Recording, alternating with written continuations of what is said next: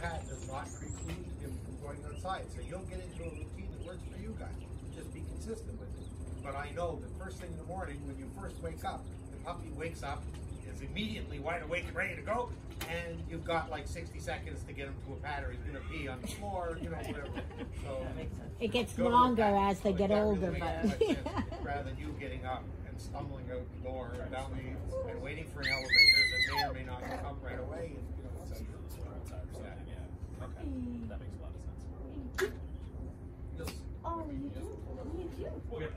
And depending on what time of the morning that is, whether the elevator comes fast, comes slow, because it's a busy time, stops on 12 floors because other people are on the elevator, you know, like all of that will make you nuts. You'll do a puppy friendly.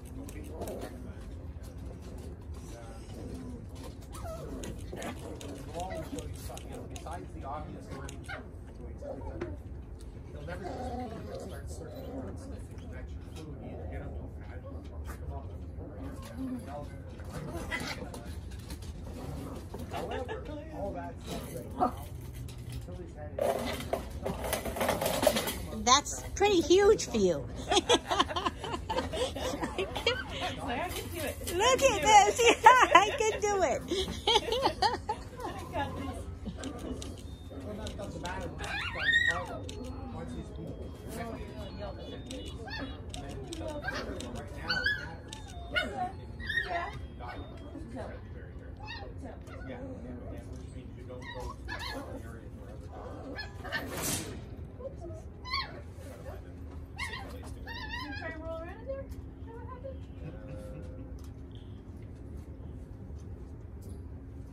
Where he's sleeping tonight. Okay.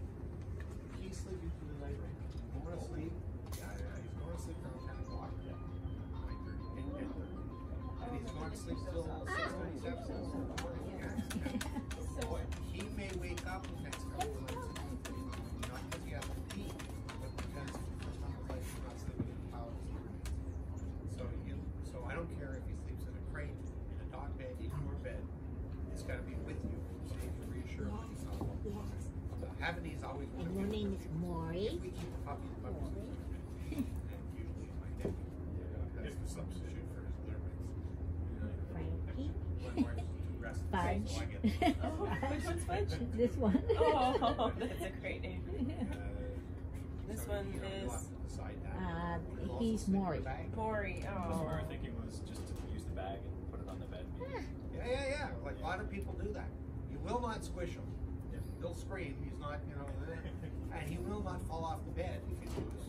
He has depth perception. He'll look over and go, "Oh, I got to back off." Yeah. We have steps on the end of our bed, so our puppies will run up the steps onto the bed, go to sleep. You know, if I have to go pee, they'll run down the steps, go to the pad, and go use it, go back to the steps, go back to sleep again.